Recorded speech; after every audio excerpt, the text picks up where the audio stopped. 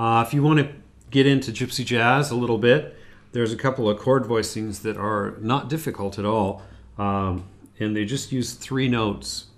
Now this one is A minor 6, which A is the root, C is the 3rd, and F sharp is the 6th.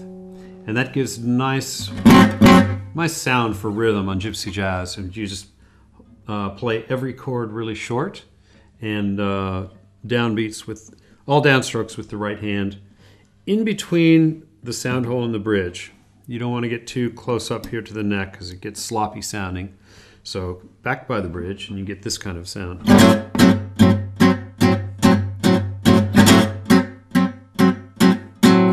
And the nice thing about this shape is you can move it around.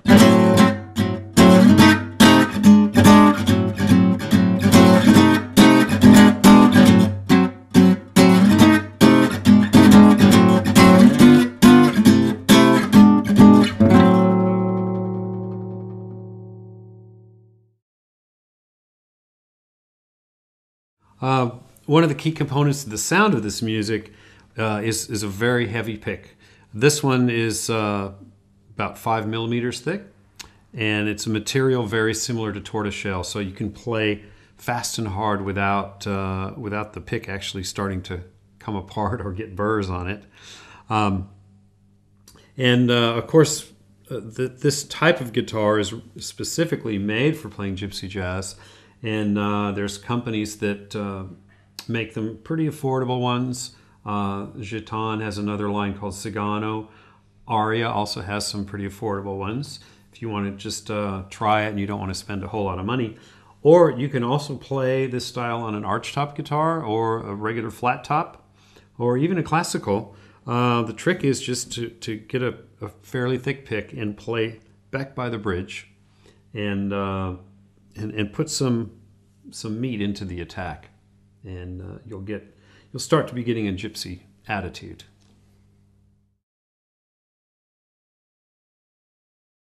Gypsy jazz is a fairly flowery style. There's a lot of flourishes and a lot of kind of virtuosic technical licks, and some that sound more difficult than they are. Here's a little run that incorporates hammer-ons and pull-offs, and it's basically an A minor scale starting on your high E string.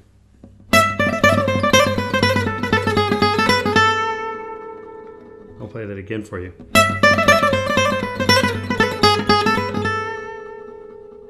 So you can hear the hammer-ons and pull-offs. Another thing you can do is kind of rapid picking with the right hand on a chromatic. So you're just going right down chromatic, and then from there down diminished.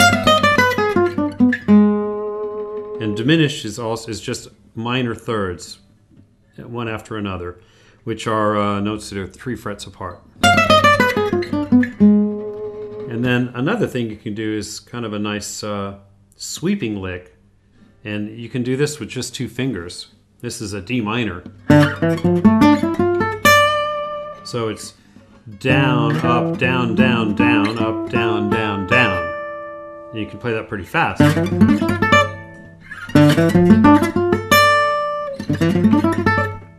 And those kind of licks are fun to play because they're not too hard, but you travel across the guitar and they have kind of a nice sound as well.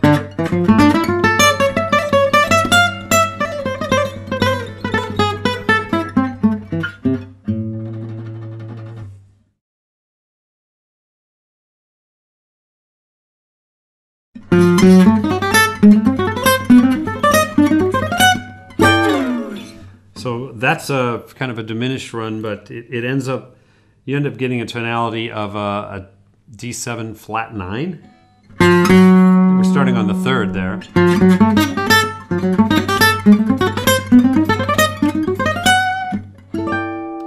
And climbing up in minor thirds again with this pattern.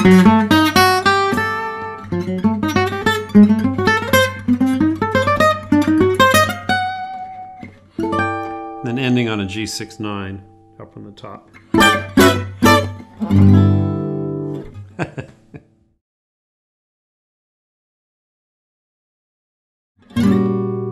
that chord. It's like an A13, but with a flat 9 in the bass, right? And Django used it for.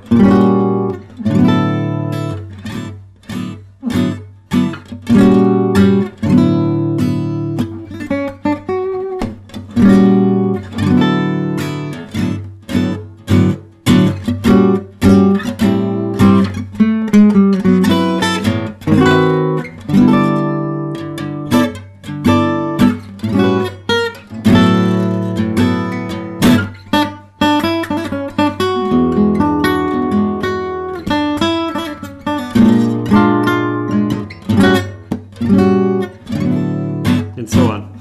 Well, that chord,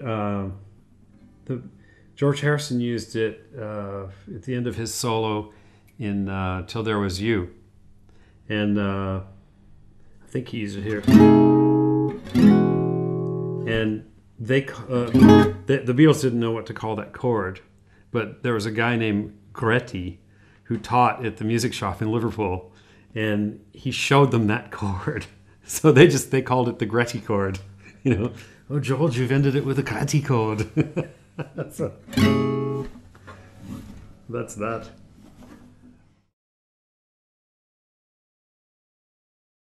This is a signature model, Gitan, and it's patterned after the French guitars made by Selmer back in the 1930s that Django Reinhardt played.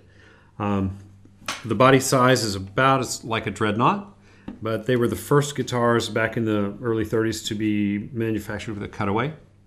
So it's got a cutaway for access to the high frets.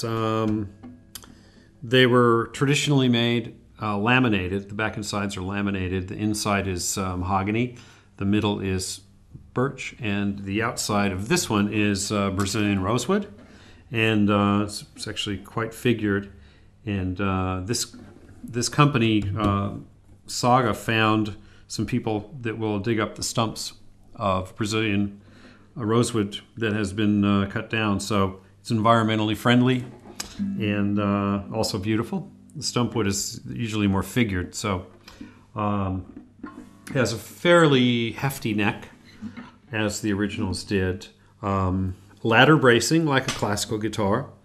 The top is just slightly arched, and it's a pressed arch to the braces. So you get a little bit of a trampoline effect in the body, the face right here.